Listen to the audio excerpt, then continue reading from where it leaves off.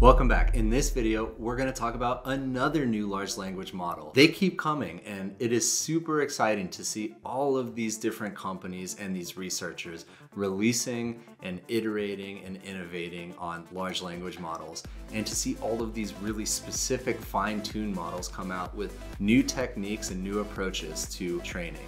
I'm super excited. Today, we're going to be talking about Bloomberg GPT.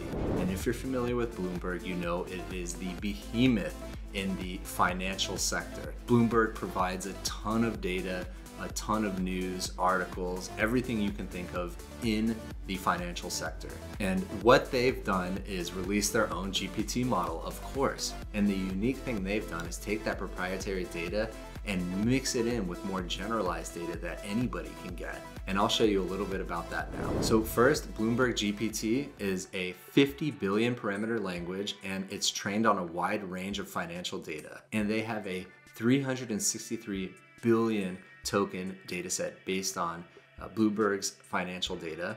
And they also use 345 billion tokens on general purpose data that, again, you can find anywhere, and we'll look at those sources. What it says here is rather than building a general purpose LLM or a small LLM exclusively on domain specific data, they took the mixed approach, a little bit of both. So here's another portion that I highlighted. To train Bloomberg GPT, we construct FinPile, a comprehensive dataset consisting of a range of English financial documents, including news, filings, press releases, web-scraped financial documents, and social media drawn from the Bloomberg archives. Then they augment that with public data widely used to train LLMs today. And so in this table, you can see where they're actually getting the data from. FinPile, web, news, filings, press, and you can actually see the percentage of each. And then here's public, so they have Pile CC, GitHub, Books3, let's see, Free Law, Stack Exchange, Wikipedia, USPTO, YouTube subtitles, which I thought was pretty funny, Hacker News, one of my favorite websites, Enron emails. That might be a joke, but if it's not, that's hilarious. And so here, the financial data sets are 363 billion tokens, about 54.2% of their training. The web is 42% of the training, news 5%, filings 2%. So the first public data set is the Pile, which is used by GPT-Neo, another really popular LLM. Next, they have something called C4, Colossal Clean Crawled Corpus. That's a mouthful. It's about 19.5% of their public data.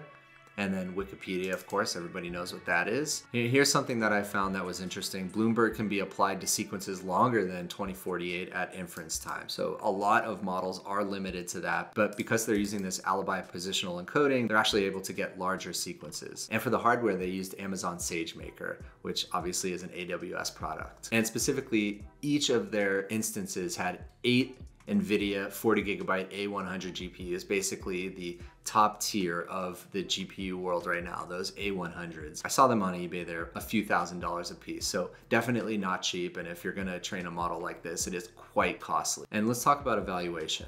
Bloomberg GPT is evaluated in 2 ways. And let's remember that Bloomberg GPT is a mix of really specific financial data and then general purpose data. And so they've evaluated it in the same way. One on specific finance related tasks and then one on more general purpose tasks. And so let's take a look at some of the results. They compared Bloomberg GPT to NeoX, to Opt, and to Bloom.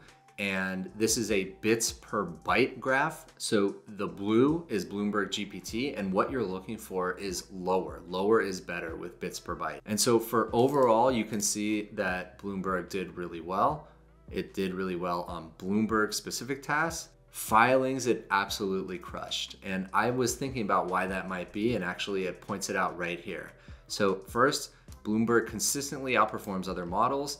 That's expected, they say, and it provides as a sanity check. But if we look a little further down, it says it's most significant in the filings category because these documents, while public, are typically in PDF format and thus not included in any existing data sets. So the fact that they were actually able to parse and ingest PDF documents where other LLMs were not makes it so that they are performing far beyond other LLMs on specific PDFs. And the last thing I want to talk about is openness.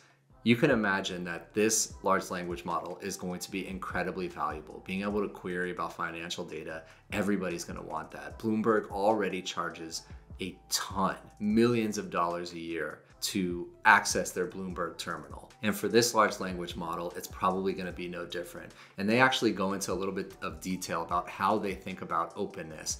And they say, you know, on the one hand, it's really good that a lot of models are public and that people get to actually see what's going on with them. But on the other hand, a lot of the data that we have is private and we're not so sure we should be sharing it. So they don't actually say like whether or not that they're going to share it or not, but my strong feeling is that, yeah, they're not going to share it. They're going to probably charge a lot of money for it. And you know, that's their right. It's their data, it's their training. They went through the rigorous task of actually coming up with this model, so they get to do what they want with it. I do prefer when organizations release and open source their models, but that's just me. And that's it. I'm really excited about all of these new models coming. And if you enjoyed this video, please consider giving a like and subscribe, and I'll see you in the next one.